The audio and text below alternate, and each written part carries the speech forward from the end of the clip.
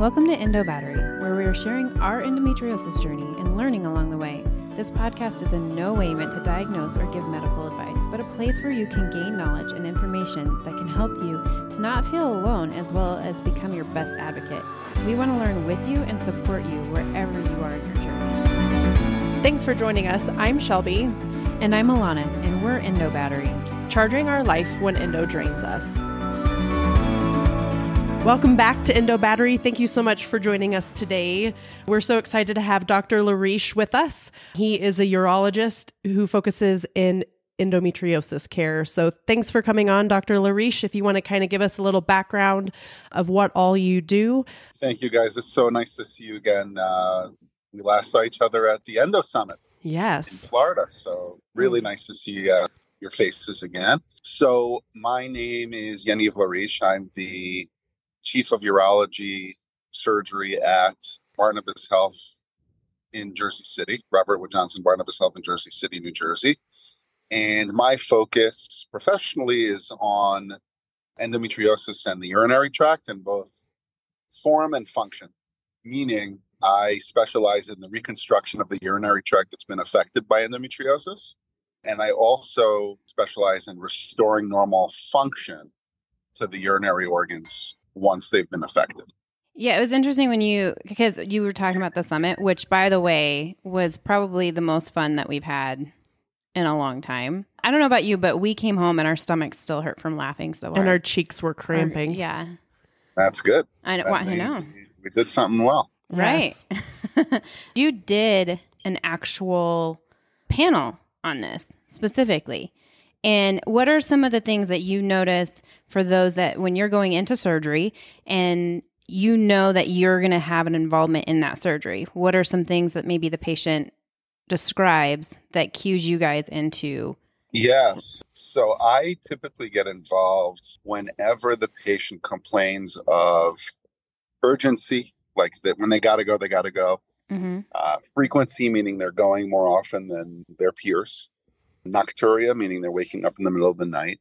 Feelings of incomplete emptying of the bladder, whether that's perceived or not, whether that's perceived or simply fact is irrelevant. If they feel like they're not emptying the bladder, that's a problem. Urinary incontinence, fecal incontinence. And, it's funny, if you ask anybody with endometriosis if they have urinary incontinence or fecal incontinence, the answer is always no. Mm. Nope, I don't have it. But if you ask them, do you wear a pad every day? Yeah. Is the pad wet at the end of the day? Yeah. No, but that's just discharge. No, it's not. There's something else going on there. Or fecal incontinence, do you have a hard time getting clean after you finish pooping? Do you have to wipe 1,000 times to get clean? Mm-hmm. And so we have sort of a set number of questions that we ask to sort of figure out who needs to be involved in a case if it's particularly challenging. And obviously that's part of the battery of testing, of questioning that we do. As you know, the problem with endometriosis is, among the many problems with endometriosis, one of the biggest challenges with endometriosis is that there's no test. Mm-hmm. Short of the surgical intervention, right? There's no gold standard test. Mm-hmm. And so if you don't ask the right questions, it's very hard to get a good intuition or sense that the patient may have it. And the questions are, they're difficult to sort of get to the bottom of, especially if the patient's been poo-pooed by a doctor 1,000 times or by 1,000 doctors 1,000 times. Mm-hmm. So it's challenging. But I will say that's typically how I get involved, is if we feel that there's a problem functionally. Mm-hmm. Or, of course, if we have imaging that demonstrates, obstruction or frank involvement of the urinary tract, whether it's in the ureters or in the bladder, then of course, my involvement is reconstructive in nature. Mm-hmm. Right. What do you see though after so you get in there, you do all the work? Are there issues that some of these patients have after that reconstruction? Yeah. Look, every surgery, there's no such thing as a free lunch, right? And so, to think that we can do surgery without having some trade-off is intellectually dishonest. Mm-hmm. Right. Okay. So you can have somebody who has horrific 10 out of 10 pain 29 out of 30 days a month and fix that. Mm-hmm. But that might come at a cost of, not emptying your bladder well. Right. Mm-hmm. Right? If the nerves are involved and you have to remove the nerves that govern bladder function in order to get relief of pain, you're going to sometimes see that. Right. And that's something that needs to be dealt with.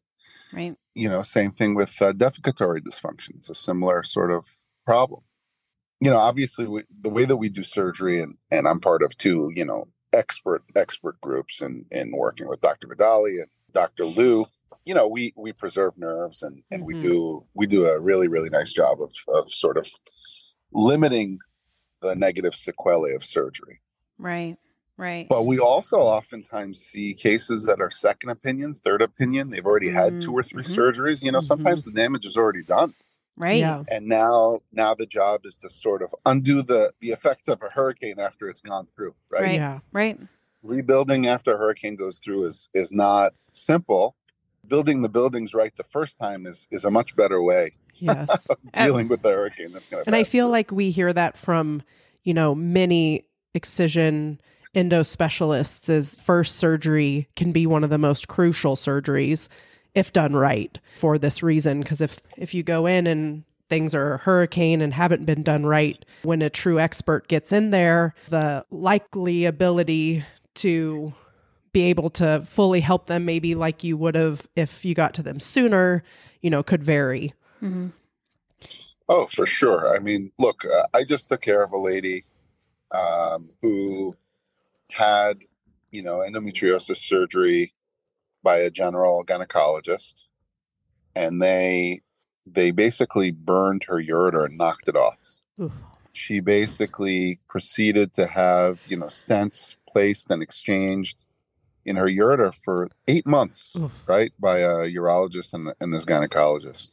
Till she finally showed up and she needed a formal reconstruction. And, of course, when we went in to reconstruct, she still had all of her endometriosis there. So it ended up being a true extirpative surgery to remove all the endometriosis and then a reconstruction, right? Mm-hmm. The reconstruction is rarely the reason why we go in. It's usually, part of a much larger sort of intervention. Mm-hmm. But that patient, right, had she had the right surgery in the first place, probably would not have needed the reconstruction because we wouldn't have burned her ureter, Right. and would have had a complete extirpation of her disease, right? Mm-hmm. Where the chances of recurrence are in the single digits percentage-wise, Mm-hmm. Right. as opposed to somebody who has surgery and 8 months later is still dealing with their initial problem without sort of any resolution. It's kind of like when your kid gets gum in their hair and you try to dig it out. And there's people who actually can get it out better, or a parent who just goes in with scissors and cuts it out. And it's like, I feel like it's very similar because it's a sticky thing, or it makes it stickier, or you know what I'm saying? Like it has that effect of like cutting the hair. Yeah, no, the analogy is you either, or it's the opposite, right? Somebody comes in to remove these 3 little hairs that are stuck to a piece of gum and end up shaving the person's entire head. Mm-hmm. And you go, well, what was the point of that? That seems unnecessary. Just in case they have lice. Surgery is, exactly. Surgery is a delicate balance, right? Of doing just enough, but not too much. Right. Yes. Right. In order you have to do a job well done, but it can't be overly done. Right. Mm-hmm. And that's the art of medicine and the art of surgery, is sort of getting a good sense of what that is, a good gestalt of what that means. Right. And it takes a long time to get there. I don't think nobody was born with a robotic console in their hand and the knowledge of how to do surgery immediately. You have to be really well trained and exposed to thousands of cases to really get good. Right. That's the irony here, right? Is that it takes forever to become really, really good. Unless you're at a center of excellence where you're seeing, that volume day in, day out, and then you get good really quickly. But if you think about the general gynecologist, they're not going to the OR all that often. Right. They're not truly trained in excisional surgery. I mean, forget excisional surgery. How about we just get them to do a laparoscopy first, a diagnostic laparoscopy? Even that is a challenge, right? Right. Yep. So, and then forget about urologists. Urologists have zero knowledge of the disease state. Zero. That's interesting. Ironically, the urologists have a great opportunity to intervene because many patients with endo will come to the urologist's office and say, hey, I have frequency urgency nocturia. I have blood in the urine. I have urinary. Oh, my favorite, urinary tract infections, right? I've had 45 urinary tract infections this year. And you go, okay, let me see a culture, right? Yep. And there isn't a single positive culture. Yep. But if the urologist doesn't say, okay, let me see the culture, guess what? They're going to have 41 or 40, if they had 45, now they'll have 46, UTIs. Because it's not hard to be a good doctor if you're intellectually curious and sort of stimulated by the puzzle solving. Right. But if you're a machine that's just, that needs to see 40 or 50 or 60 patients in a day, how could you ever have the bandwidth to be intellectually curious? It's just impossible. Right. Well, it's interesting that you say that, though, because when I was 18 at the time, and I was seeing a doctor, and he's like, I don't know why you keep having blood in your urine, and we can't figure this out. I cannot tell you how many urine samples I had to give. I became very proficient. It was like twice a week at one point because they could not figure this out, and they were trying to test my levels. And then he still was like, I don't know. I think you have a urinary tract infection. Why is there so much blood in your urine? And now looking back, I'm like, that's interesting. Maybe that's why, because I haven't had one in a long time. Right. And look, that was at age 18, right? Right. So from that moment, how many years did it take for you to get a diagnosis of endo? From that point, it was 8 or 9. 8 or 9 years. So look at the missed opportunity there, right? To get the diagnosis and treat you and prevent all of the stuff that comes from having endometriosis for 9 years. Instead, I got a cancer diagnosis or a potential cancer diagnosis. That doesn't take a mental toll at all. No, to get not at all. Be told, make your arrangements. I mean, come on, it's ridiculous. Yeah. When if that urologist would have said, you're 18, I'm sure at the time you were probably having some cyclical pain. I'm sure that those UTIs were probably related, right? Yep. UTI-like symptoms, they weren't real UTIs. Right. And when he saw that there were never a positive culture, maybe that should have been a good indication to say, I know that I'm living in my little urology box, right, where I'm not supposed to stray left or right, but maybe I should call one of my colleagues and think about an alternative diagnosis. Right. I think that makes me a pure breed in my line of work is that I really enjoy sort of working as part of a multidisciplinary team. In fact, in my opinion, the more experts you have taking care of you, probably the care that you're going to get is going to be a little bit better. Right. Yep. Because everybody brings their own knowledge base and understanding of a disease process. And the sum of all of those opinions together ends up getting you a much better sort of clinical result. Exactly. So to me, could I do endometriosis surgery on my own? Probably. I mean, Right. I did 2 years of general surgery before I did urology, right? So as many urologists do. Right. And so, the technical aspects are not insurmountable. But to me, if you have an expert gynecological surgeon, an expert urologist, an expert cardiothoracic surgeon, an expert general surgeon, expert colorectal surgeon, an expert vascular surgeon, right, collaborating on a complex case, the chances of that complex case becoming solvable are much better than if it's a go it alone type situation. As we because can all everybody has attest their to. own everybody has their limitations. Look, if you ask my wife, she'll tell you I have plenty. Plenty. We all have our limitations. Don't we all?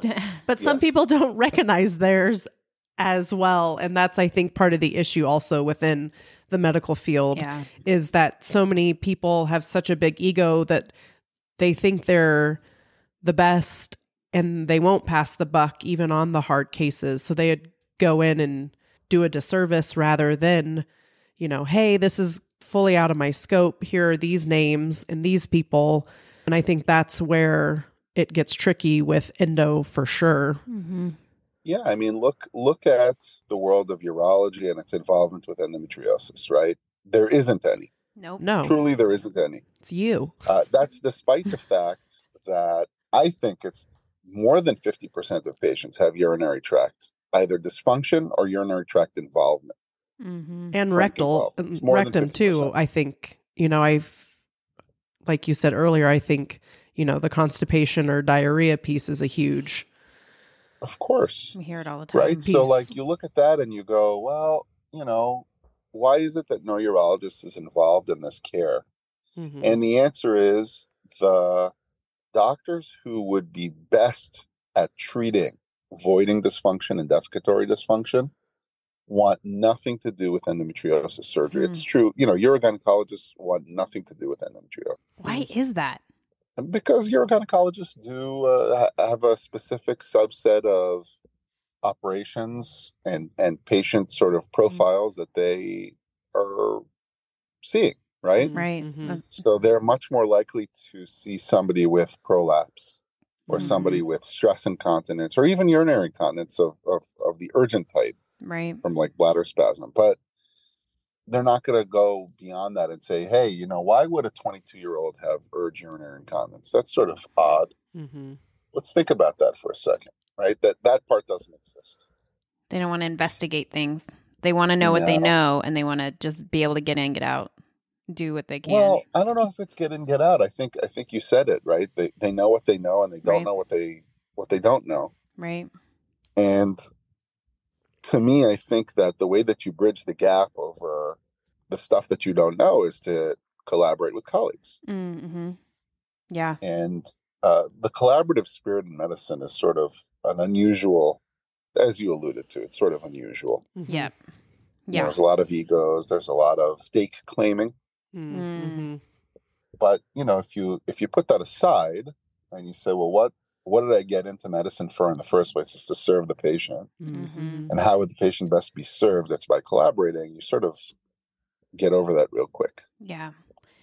And the healing. That's something that to Dr. Vidali's credit and to Dr. Lou's credit, and to really a lot of the doctors at the Endo Summit, I think they all sort of appreciate that and get that and really believe that a collaborative multidisciplinary approach is the way to go. All Agreed. of them say yep. it. All of them do, yeah. We've talked about the process of reconstruction, but we also have to touch on the healing, because I think you and Shelby were talking about the effects of the urinary tract and SIBO, how they correlate. If your nerves are shot, then your nerves are shot, right? Right. So I think what I'm sort of known for saying is, if you had a knee replacement or a hip replacement, right, it would be a departure from the norm to not send you to a physical therapist for rehabilitation. Yep. Right? Yep. Mm-hmm. Departure from the norm. Like that would be really unusual. Mm-hmm. Right. But in pelvic surgery, we do massive pelvic surgery, and then, there's no physical therapy. You're on your own. Yep. Yeah. Good luck. Mm-hmm. And that's a problem, I think. And I think as we recognize that surgery, even minimally invasive surgery, right, is still surgery. We still had to stab you 5 times to get all of our instruments in. Right. If you got stabbed jogging in the park, you'd be laid up in an ICU and you'd have the news outside, right? Yep. Saying you poor thing. But instead, you just get stabbed 5 times in a controlled manner. That's fine. It's no big deal. Go back to work. Felt great. Yeah. You're fine. So We're good. Go home. I think that we don't really, surgeons in general don't really appreciate the assault, right? That the insult that we cause to the body. Mm-hmm. And, surgery, again, it's another famous saying from one of my mentors. surgery doesn't start in the operating room. It starts well beforehand. Mm-hmm. It continues in the operating room, and it continues well after the operating room. Mm-hmm. Right? To have a Mm-hmm. successful outcome, it really is it's a process. You can't skip any of those parts, right? To have a good Right. outcome. You have to have good prehab, you have to have good intraoperative technical skill and outcome, and then you have Right. to have a good rehab Mm-hmm. Right. afterwards. Yeah, and I think what we were talking about, which kind of goes back to all the UTIs that were diagnosed that weren't UTIs, and so many endo patients have been on years of antibiotics for these said not UTIs that they had been Sure. having. Mm-hmm. And I think that's what we were kind of talking about, with Yeah, SIBO. sure. I mean, look, we know, right? Yeah. There is good data. We know. When I say we, I mean not just the three of us. I mean the medical community at large knows Yes. that there are significant changes to the gut microbiome with a Mhm. single dose of antibiotics. Yep. And some of those changes are forever changes. Yep. Mm-hmm. And so to think that we can expose somebody to antibiotics 30 times a year Mhm. for 10 years and not have a change to the gut microbiome Mm-hmm. in terms of SIBO, in terms of altering digestion, in terms of endobelly, bloat, all those things, it's sort of wild to Right. think Right. that we can wipe you out with antibiotics and everything's going to be just fine when it regrows. In fact, we know that that's not true. Right. Yep. So, I think that the connection to SIBO is a real one. Mm-hmm. Can I prove that? Probably not. Yeah. But Could do a large some case things don't need to study. be proven to Right. make logical sense. Yeah. Well, and the hard part is last year, almost a year ago, before I had my surgery this summer, I was admitted to the ER and I was sent home with antibiotics saying that I had a UTI. And, I'm one that doesn't like taking antibiotics for all the reasons we're talking about because it does mess with my gut. I do lots of stuff to reheal it if I've ever had to be on them. So they're like the last place I want to go. And so once I got home, they were like, yep, you have a UTI. Well, then the next day, the ER called me and was like, oh, actually, you don't have a UTI. So now you can stop taking your antibiotics. And I was so furious because for 2 days, I took antibiotics and also pooped my brains out because that's what antibiotics do to me. And I was so furious. Like, I didn't even know what to say. I was just like, thanks, and hung up because I was infuriated that if that's what they're going to do, they should wait and say, hey, it's going to take 24 hours to run this culture or further culture. We'll call you tomorrow. And if you do have a UTI, then start tomorrow instead of having a patient on antibiotics for 2 days. Mm-hmm. And so it's just so frustrating. It's a challenge. Yeah, of course. And, if you think about the number of people who have endometriosis and the number of ER and urgent care visits that they have specifically for, lower pelvic pain. Mm-hmm. Right. And then they're told, oh, you must have a UTI because, why there can't be an alternative, I don't know. But that's what they said. Right. So think about how many people are getting antibiotics. I mean, it's just Yeah. it's wild. And then you become antibiotic resistant. And then I think when you do actually end up having surgeries, are we seeing more infection because of that resistance? I don't know. I mean, that's all a hypothetical potential situation. I don't know. But I think it is an issue long term. I actually stopped taking most of the antibiotics because I was like, it's not doing anything for me. I'm not gonna take it, And they kept giving it to me and I never took it. I don't think that's great, but it didn't help. So obviously, why would I take it? Like, why? I felt awful on it. So Right. At that point, I was like, I'm not the best person to talk about with this because I dealt a lot with it. I've dealt a lot with it. Yep. And I was probably not the best patient. But you also didn't receive the best care. Alternatively, maybe you had more insight than your doctors did. Yep. Oh, so that's true. I'm not so sure that that's true. Right. Yeah, you can't blame yourself when, again, like we've said, your doctor only knew so much and you were there in pain. They didn't know more. Yeah. I mean, I was just done with it. And I'm not a good patient. We all know. I I mean, mean, I don't subscribe to that philosophy of not a good patient. It's just not. That's not in my vernacular. what me telling you no is not. No, you telling me no signals to me that you have a set of ideas and opinions about something that needs to be worked through, right, and talked through, and then ultimately, the person who has agency over your body is not the doctor, it's you. Right. And so if you have a set of beliefs and ideas that we talk about, and you are convinced that what I'm telling you is right, then you take what the doctor tells you. Right. But if you don't, that doesn't make you a bad patient. That's probably a doctor who wasn't able to convey the ideas in a way that was cogent and sufficiently explanatory, right, to either dissuade you from your wrong idea, right, or to maybe you're right. Sometimes the patient is right and the doctor's wrong. That's not a crazy thing to say. Yeah. Right. So I really don't have that in my vernacular. There's no such thing as a bad patient. I don't believe in that. Yeah. Well, bad patient is one who punches the doctor in the face. That's a bad patient. Bad patient. Yep. And guess what? That's usually because the doctor deserves. No. No, it is true. Actually, there's a few times I've wanted to, but I held back. I mean, I may be small, but I'm scrappy. Fists of fury. Yeah, fists of fury. I know. I'll use my eyes to fight you instead. You guys understand what I'm saying. Totally. Absolutely. A bad patient. Right. That's an inability to communicate effectively between a professional giving advice and somebody who's asking for the advice. Yeah. So and I think that has a lot to do with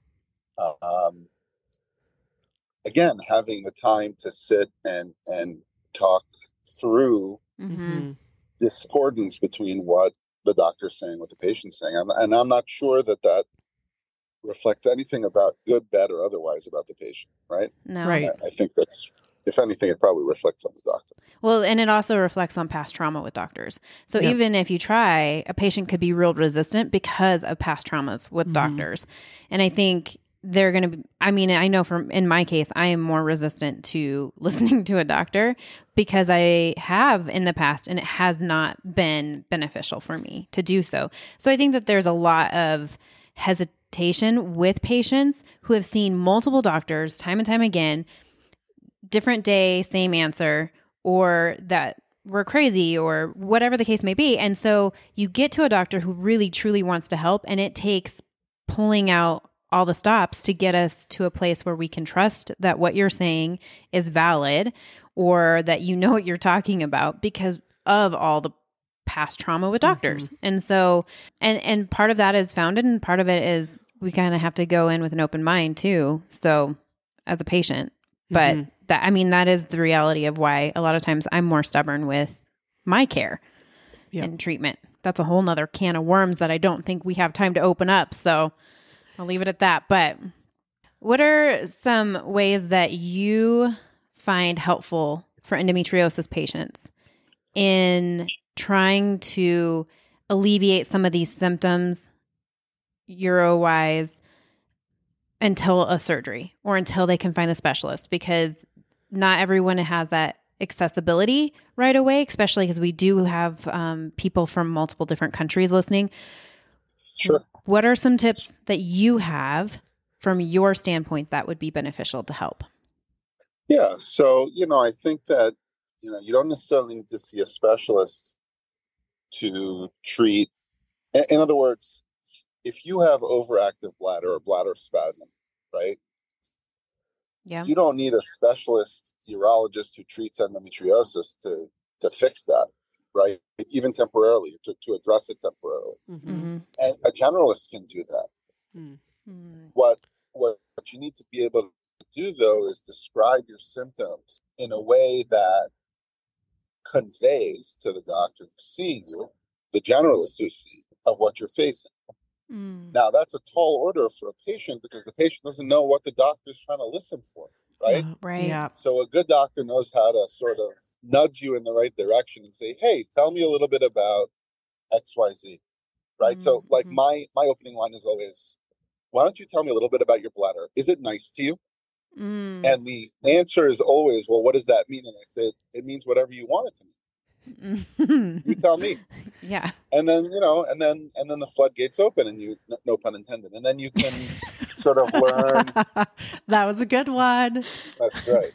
Dad joke 101. So you can, you sort of have to, it's a tall order for a patient, but I think that if the majority of the symptoms that you're having are sort of, well, let me rephrase it this way. I think that if you can explain to the doctor in the most descriptive terms what it is that you're feeling, they should be able to put the picture together. What oftentimes happens, though, right, is you go into the doctor's office and the doctor has 3 minutes to talk to you, and they have an agenda that they want to push. And maybe you don't even get to say that part. So what I always tell patients is, I want you to come to the consultation, whether it's with me or anybody else, with a one-page executive summary, right, of what it is that's been happening with you. I don't want to hear, no fluff, right? Like really bare bones stuff, bullet points, where I can say, look, I wake up, 6 times a night. I sleep, during the day.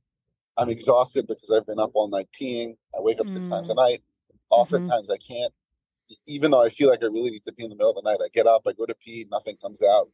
And I ask myself, what's going on? Like, if I'm a generalist doctor and you hand me that piece of paper, right, even ahead of the appointment, and I get to see that, I go, oh, she's having nocturia, she's having urgency, she's having frequency. Yeah, we can put her on some overactive bladder medication. And it doesn't matter where in the world you are, overactive bladder medications exist, and they're inexpensive. That's good. So, I would say the most important thing is to be able to communicate effectively your symptoms. And, if you're coming in emotionally charged because of medical trauma, and you compound that with a doctor who's in a rush because they have another 45 patients to see, right, there's no way that you're going to get your point across. Right. Yep. So putting pen to paper and doing like an executive summary, I think, is really helpful and beneficial. That's a great point. In terms of strategies to help patients while they're awaiting surgery, I think, overactive bladder medications are great. I say that with a little caveat that some of the overactive bladder medications, particularly the less expensive ones, can cause constipation, which is a problem in our patient population. Yes. And so on that executive summary, in addition to writing down what's happening with the bladder, you can also say what's happening with the rectum. And then if I'm the urologist, even the generalist, or even a GP, right, who sees, hey, this patient is having overactive bladder and bladder spasm, and she has incontinence, well, then this class of medications is not the right one, but this class of medications is. Yep. Right. Right. So overactive bladder medications are really broken down into 2 major classes of medications. You have the anticholinergics, which are the older class of medications. They've been around forever. They're very inexpensive. They exist worldwide. The side effect is constipation. The second class of medications is a relatively newer class of medications. It's called the beta-3 agonists. There's really only 2 drugs in that entire category. One is called Gemtesa and one is called Myrbetriq or Mirabegron. They do not have constipation associated with their side effect profile. So, that's, I would say that would be one thing that you could do. Pyridium, if you have a lot of burning symptoms, when you urinate, pyridium is a good drug, very inexpensive. Only downside is that it dyes the urine nuclear orange. And so if you have incontinence, it can stain clothing, and it can ruin a beautiful new toilet bowl. So you have to be sort of diligent. You just get a black one, it's fine. There's another medication called Uralgesic Blue, which again stains the urine, just this time blue in color. And that's also a nice, it can sort of coat the bladder and sort of make it a little less irritated. Uralgesic Blue is one, and then there's Urabel is another name. So, there's all sorts, it depends on the symptom. Right. And I think, again, any generalist should be able to pick up on sort of what it is that you need, as long as the symptoms are communicated clearly and effectively. Right. And then probably always pelvic floor PT is always helpful. Oh, 100. Listen, I'm a Every big, single big time. believer in prehab. Yeah. Prehab, good intra, good rehab. Yeah. You have to have all three. So Yep. prehab is great. You know, I think that it's sometimes challenging to do pelvic floor PT if you have stage 4 endometriosis with like a fixed frozen pelvis. You know, you can't, you know, sometimes pelvic floor PT requires internal work, and that's not necessarily doable. Right. And so, you know, just because you can't do the PT doesn't mean that you've done something wrong or that you're not doing the right thing. It's just some people cannot tolerate it. Right. Yep. Right. Right. And for them, rehab is much more important than prehab. Yep. Yep. Right? But even getting a good baseline prior to surgery from the pelvic floor PT standpoint might be good, even if not much can be done, so that they know better what they're working with post-surgery for the rehab. If nothing can be done, that's a very important data point. Yep. Right? Yeah. So if you go from being able to do nothing to post-surgical, you can tolerate internal work, that has big implications towards improvement in sexual function, urinary function, fecal function. There's a lot of good things that happen if you transition from a full-blown impossible pelvic floor PT patient to someone who, oh, you know, we have someone to work with here. Yep. So that's all reasonable. Yep. Well, thank you for taking your time out of your day. Thank you so much. Coming right out of surgery to see us and talk about this. I appreciate it. I appreciate it. Until next time, Endo Battery, continue advocating for you and for those that you love.